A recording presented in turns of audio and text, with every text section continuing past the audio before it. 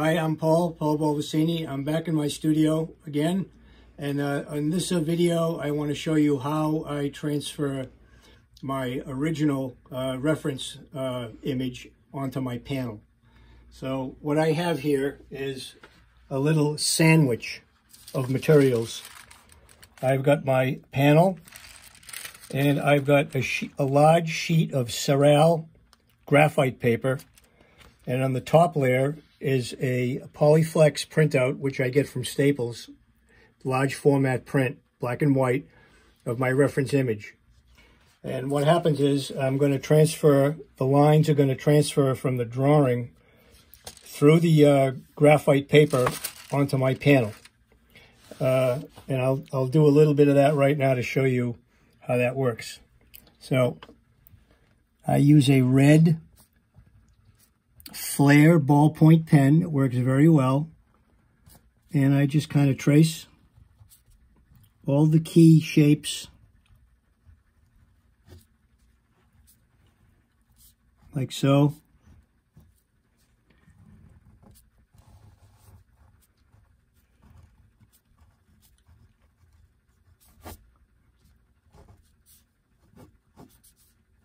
And I have my own notation for the shapes I'm making. The marks that I'm making indicate areas of light and shadow, and so on.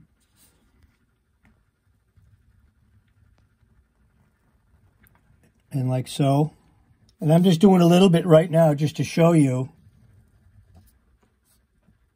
how it works and what it looks like. The reason I'm using a red pen is because it stands out against the Polyflex paper. I can see what I'm doing.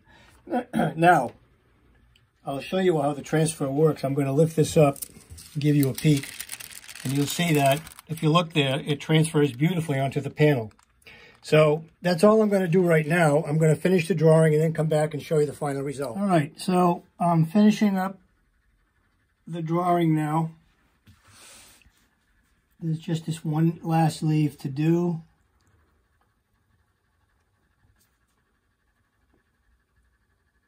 Just about done. And there we go. I made the last connection, just a few marks to indicate the way the petals kind of flare out. This is all about making marks, and all these marks mean something when it comes time to do the overpainting. So that's it. It's done. And by the way, I want to say, I said it was a flare pen. It's a Pentel RSVP red ballpoint pen. I'll get that straight. So now, let's do the reveal. Let's take the tape off, like so. Flip this back, and take this piece of tape off. And flip this back, and you'll see that we have this very accurate contour drawing that will become the roadmap for my underpainting, which is going to be my next video.